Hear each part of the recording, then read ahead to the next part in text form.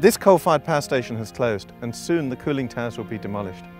Most of our nuclear power stations are also approaching the end of their lives, and concerns are growing that in the years to come, the lights could go out in Britain. Nuclear power in 2012 generated some 19% of our total consumption.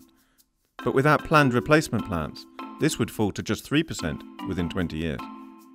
New wind and solar renewables will become more important, but extending the life of nuclear power plants is a significant issue, as is the construction of new nuclear stations, if we are to have a reliable electricity system. Of course, these trains run on electricity. They need power to match the timetable, not to match the wind or the sunshine.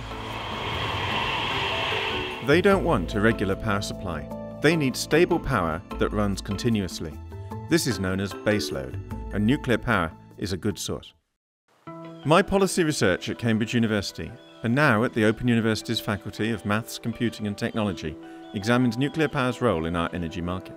Energy policy balances environmental impacts with concerns for reliability and affordability.